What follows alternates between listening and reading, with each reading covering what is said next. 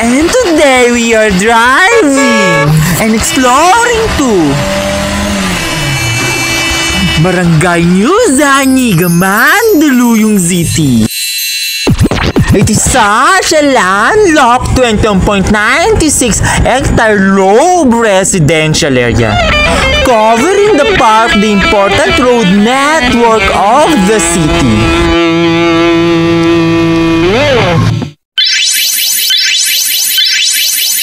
New ZAÑIGA borders east to Barangay San Jose.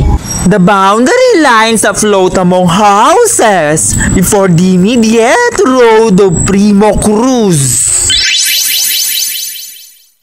While Barangay ZAÑIGA is on south along Lermay Street that winds once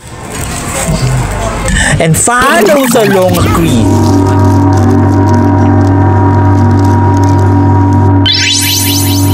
Barangay Poblacion ay Nagdang Bato, Itas, Aron West, whose border transfers jagged with the turn of streets of I. Lopez and T. Bernardo, and to F. Ortiga Street, and enclosed with a narrow degree back to Primo Cruz Street to north.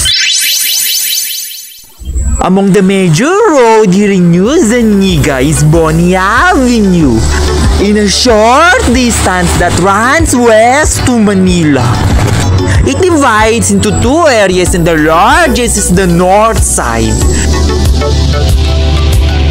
And the simple Primo Cruz Street intersects ahead with many jeepneys that bound.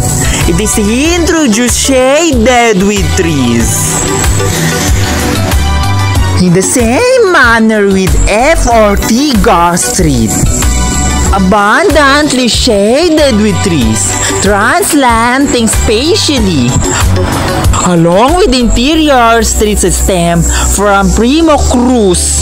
One of them is the famous Policarpio Street that becomes a Christmas village in the season. Families fill their houses with lights and many come to see the Lord. The flow is to I. Lopez Street, the collector road that runs second along Bonnie Avenue with the second phase of commercial establishments, with the inclusion of high apartments, restos, and schools.